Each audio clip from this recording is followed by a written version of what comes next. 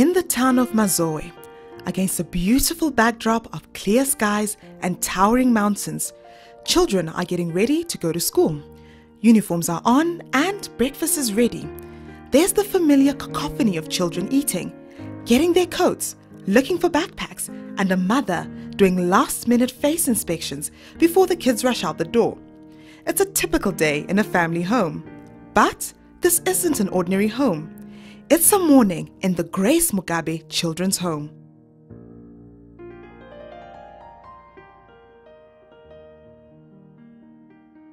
I decided that one day, God willing, I want to put up a children's home so that I can, give these children a proper upbringing.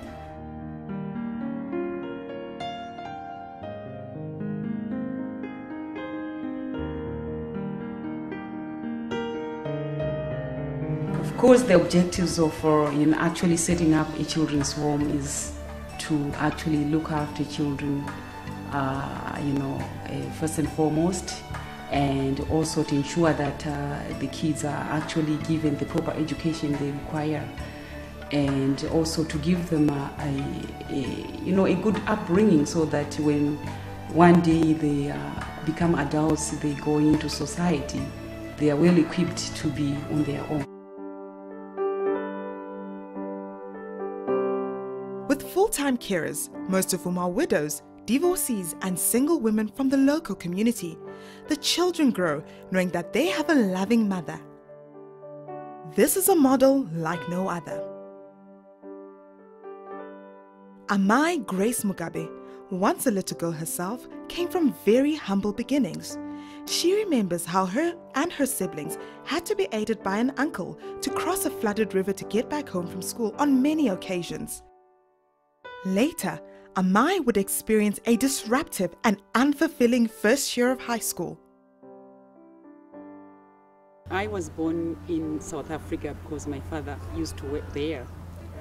But I don't know really what pushed him to bring us back when I was 5 years old. For some reason now, when I am in this position as the First Lady, I think back and I said, if my father was alive, I would have patted him on his back and said, you did a good job by bringing me back to your roots and showing me the place that you grew up in, and also to have that experience of the rural life. And I think in a way, God wanted it that way. I didn't know God had plans for me to become the First Lady. So I think God wanted me to have that experience, to understand how people live in the rural areas. And I appreciate having had the opportunity to have that wonderful experience with the people out there. Eventually, she goes back to school at Mambo Girls High until her O-levels. Amai Grace Mugabe remembers all too well the ills of meager schooling. That is why she has dedicated her life to giving only the best to her ever-growing number of children, from her home and the schools she has designed and built. I actually want to initiating a different approach to boarding, something different from what we were exposed to or what we were offered in those days. I want it to be, because we must move with the times. I have traveled, I'm a well-traveled person. I've seen schools, but I've seen schools and I've said, I want to challenge them. I want to even do better than what I have seen on my travels. And what I'm building here, I'm putting up structures that are beautiful for our children. When you look at the primary school, the junior school, the secondary school will be exactly the same as that. The hostels will be the same. I actually wanted hostels that are like hotel style. And I don't want the children to be congested, and I don't want this dormitories type accommodation, because I feel that the children should have privacy as well. So the primary children will be about 8 in a room, but it's very nicely designed. There will be cubicles, so it's 4 in each cubicle, because we're going to put bunk beds. And for the secondary, the upper classes, they're going to be probably 4 in a cubicle. We are not going to do bunk beds because these will be, you know, older boys and girls. And we feel that they should have even more privacy. Most of the children at the home will not remember the often appalling and heart-wrenching circumstances that brought them there.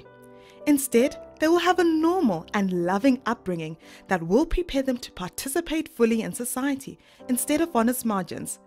That is why Amai brings them in so young.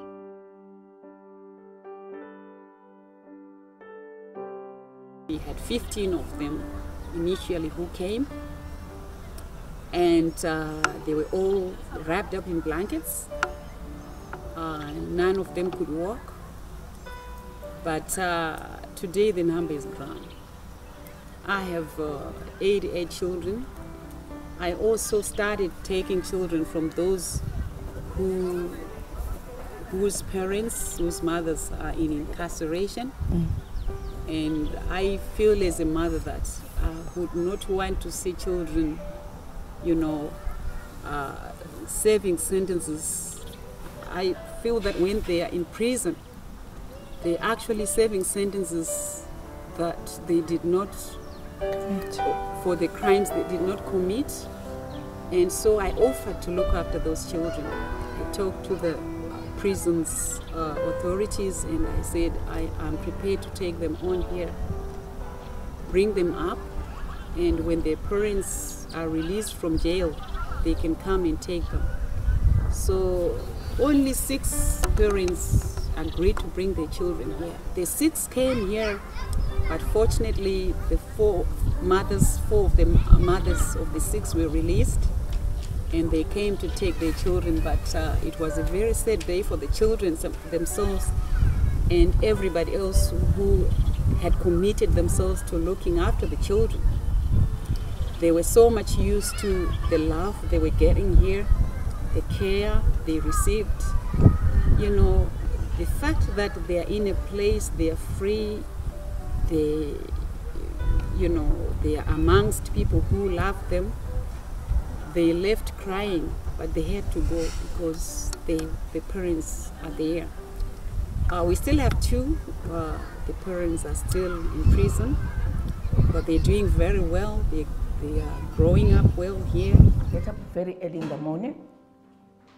4 o'clock we are up, do our exercises, pray. After that, we bath. Thereafter, we start making our beds, our own beds. Then we clean our children, wash our children, bath them, feed these children going to school first and those going to ECD. Lastly, we bath the infants when it is warm. So prayer is one of the aspects of our lives in this place. We value prayer, and the children also are being taught to pray. And you know, because of the nature of what we do here, looking after an abandoned child, looking after a damned child, you know, we believe in those spirits that actually attack families. And I don't think those mothers who dump babies, who abandon babies, would really want to do that. But there are some spirits, evil spirits behind that. And because of that, we say we don't want those evil spirits to follow the children here and hinder their progress in life. The Grace Mugabe Foundation encompasses the Grace Mugabe Children's Home, Amai Mugabe Junior School, and Amai Mugabe High School. All 3 are nestled in a tranquil and serene valley, creating a safe and close-knit environment for the children and the caregivers. Amai's touch is evident in the precise attention she has given to the design of the buildings, the finishing touches, and the cleanliness of the homes and the schools. Amai Mugabe's artistic eye clearly comes through in the clothes the children wear at the home, for sporting activities and in their school uniforms.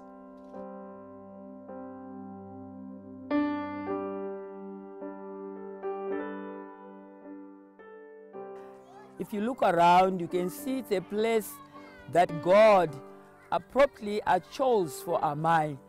The mountains that you can all see are mountains that seem to speak about the faith, the unshakable faith that Amai has, our mother has, the First Lady.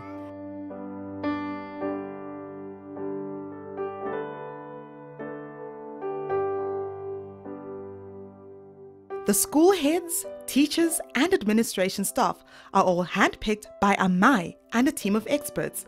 The school itself has attracted both foreign students and teachers. From its growing library and well-equipped computer lab to spacious sports grounds, it's an ideal learning institution.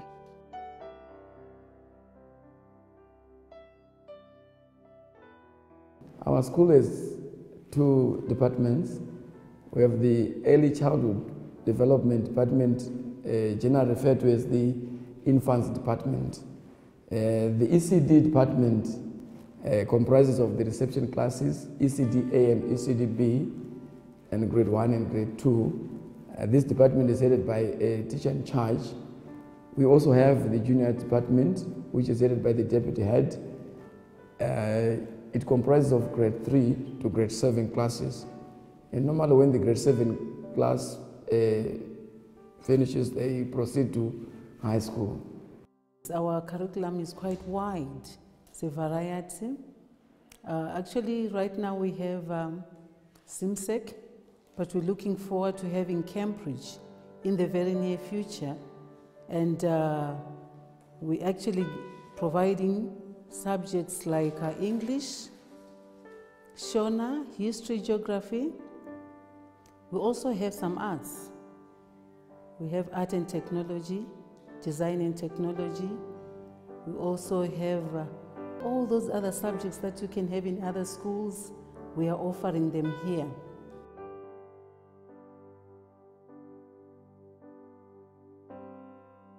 As part of her vision and planning, her children from the home are educated at the school and will continue to do so right up to higher education, all with the intention of preparing them for a brighter future.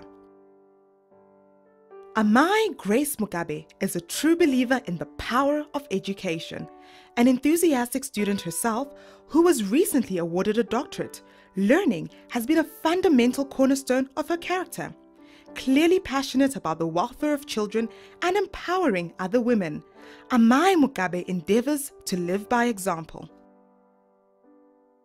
I registered to do a degree in Chinese, and also it was a way of motivating my children that I did not have the opportunity to do that, but I have the capacity to do it. It was very difficult. That language is very, very difficult. And then after graduating, I said, okay, I have done the degree. And then I went on to register to do my MPhil at the university here. I did it. So my topic was this changing social structure and functions of the family, the emergence of children's homes. So I did this also to encourage. I'm encouraging other Zimbabwean women that if you didn't have the opportunity, if you still have the capacity, you have the background, you can achieve it. You can still go back to school and get, the education.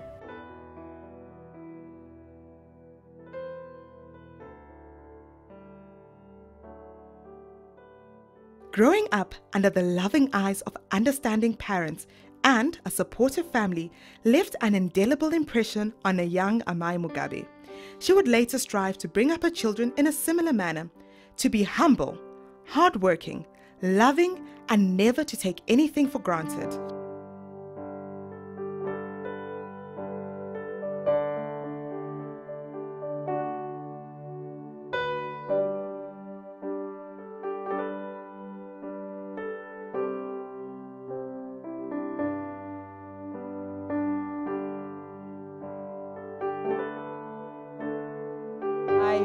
managed to ensure that to tell the children that, look, father is busy.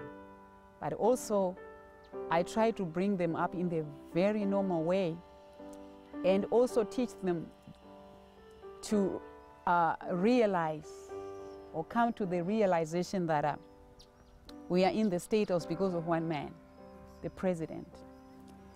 So that should not go to their heads, that they are president's children. And you can see the way my children behave. They are down to earth. It's because of what I instill in them in terms of behavior.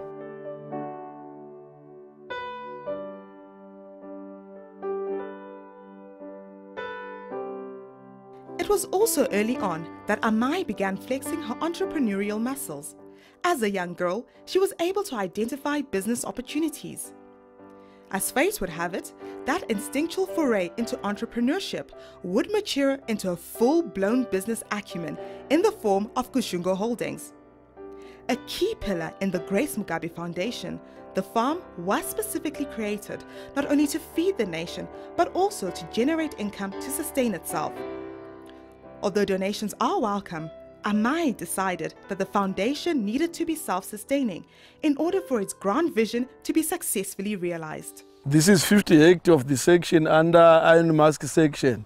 This wheat is planted to complement income for our Iron Mask project, which houses the children's home. At the same time, we are expecting not less than 5 tons. We will sell this wheat to GMB so that we realize income at the same time, feed the nation. We have about more than 2,300 dairy cows here, which we are keeping, and we are milking. We have the state-of-the-art milking parlor in Southern Africa, where we can milk about 64 cows in less than 10 minutes.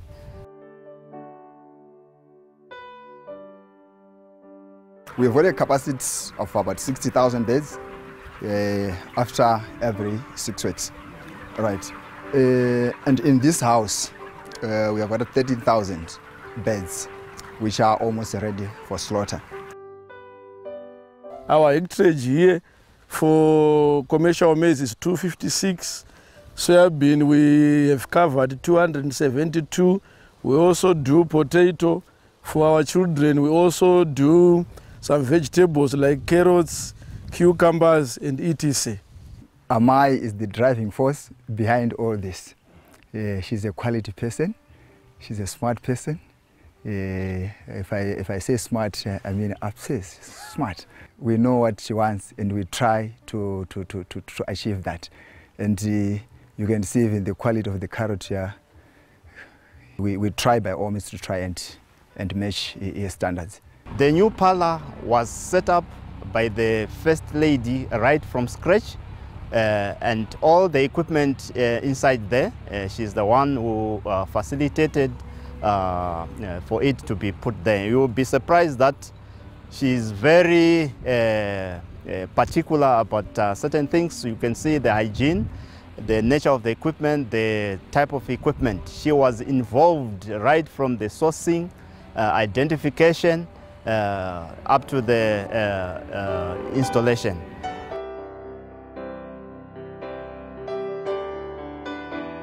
When I do everything that I do here, especially anything that's related to land reform, because it's the president who spearheaded this program.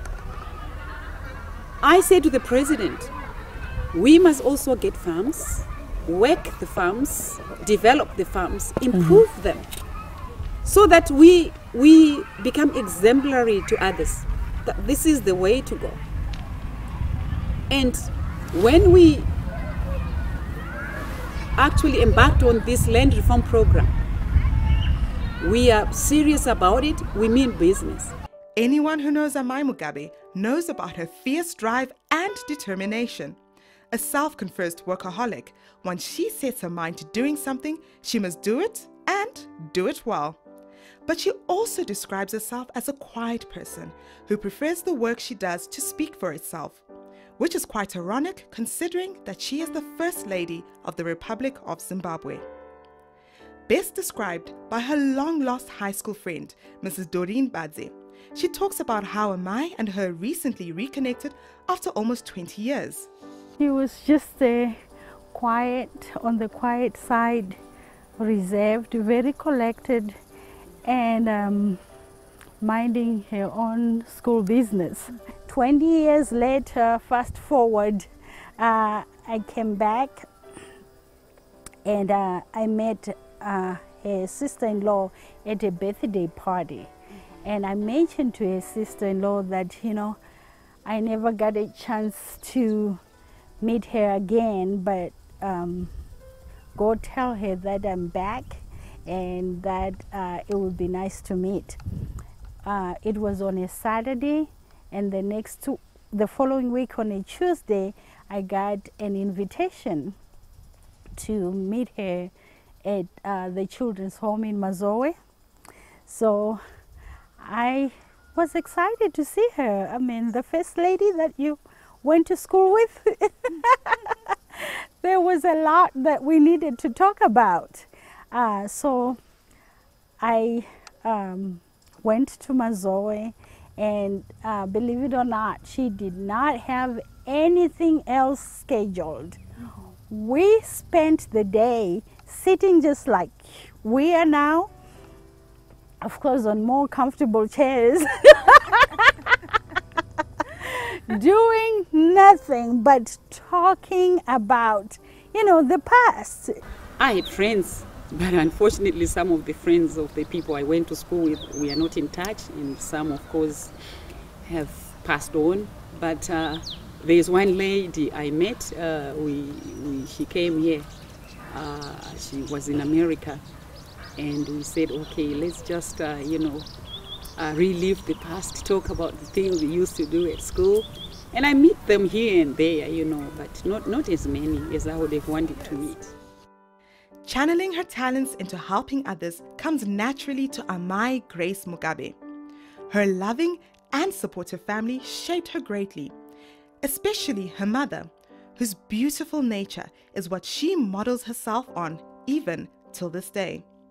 Perhaps this is why Amai is the patron of various organizations such as Tennis Zimbabwe, Musha Mukadzi, and the Daniko Secondary School. It's all part of her quest to help those in need as much as possible. That's my mom. She's my role model, and I live with my mom. I always tell my mom that, Mom, you're pretty every day. You know, I've always told people that it's not about the way you look, but all the beauty is inner beauty we talk about. You are beautiful within, inside. And what is inside shows in the face. And this is what I say to my mom, because she was a kind woman, and this is the beauty I talk about when I say somebody is beautiful. It's not the way you appear in my eyes, but what you do for people, the way you look at others, the way you feel for others, what you think about others. That's what is beauty of, you know, a human being. Yeah, we have students with disabilities, students who are able-bodied, boys and girls, young adults. So we have a secondary school and a vocational training institute where the young adults are. And we are fortunate that since 1997, Amai, Dr. Grace Mugabe, has been our patron of the project, the Daniko project, and also of the Daniko annual Paralympic Games. During the difficult years, 2007, 2008, sponsors were difficult to find. So Amai almost single-handedly made it possible to hold the games. And of course there's some some sponsors assisted in kind. No one reached that level. So I managed to send myself to school. I was studying with ICM UK. I passed with distinctions. After that, Mama called me, the first lady, and then she said, I see you like studying. I want to send you to university. So that's how I got a scholarship to go to Thailand, where I was studying a bachelor's degree in hospitality and tourism management. I would like to say thank you, Mama, for the tremendous support towards my degree. I'm tongue-tied. If it were not true, all would have been far beyond my reach. I'm so humbled. Thank you so much for the love, for the care, for the guidance. She has really impacted a lot in my life because at the time when my father passed away, it was about 8 years after my mother had passed away. So none of my siblings were working yet. My eldest sibling was in varsity, and my brother, whom I was funding, was also in varsity. My other brother was looking for a job, and my sister and I were still in high school. So we were sort of like doomed because we didn't have anyone to turn to, because there would be no one to pay my fees. I didn't have anyone else to look up to. I've known her as a mother and treated her as a mother the same way she has treated me as her daughter. She never gave me any second-hand love or care. She took care of everything. She paid my tuition and she even bought me my first laptop. I love you very much, Mama, and I really, really appreciate all that you have done for me. And sometimes when I think about it, I just want to cry because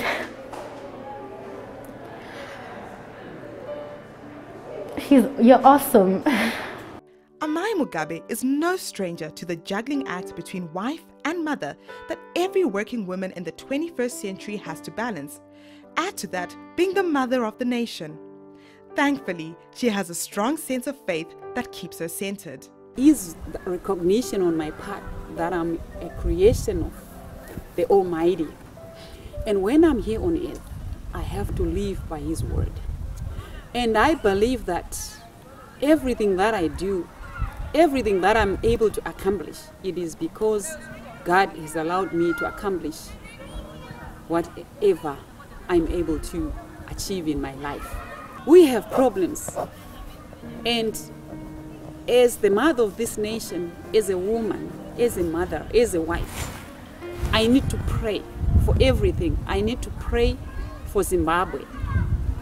I need to pray for everybody in Zimbabwe. I would want to pray for my husband. I would want to pray for the job you gave him to do for Zimbabwe. I would want to pray for myself. I want to pray for wisdom to come our way, to come to our children. So I really immerse myself in prayer so much. This prayerful woman has realized her purpose and works to fulfill it every day.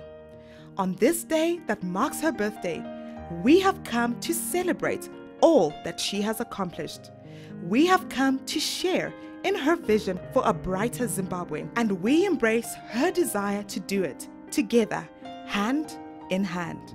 We know that we are not all academically inclined. Some children will not do well academically. So we intend to do a skills training center in future, funds permitting.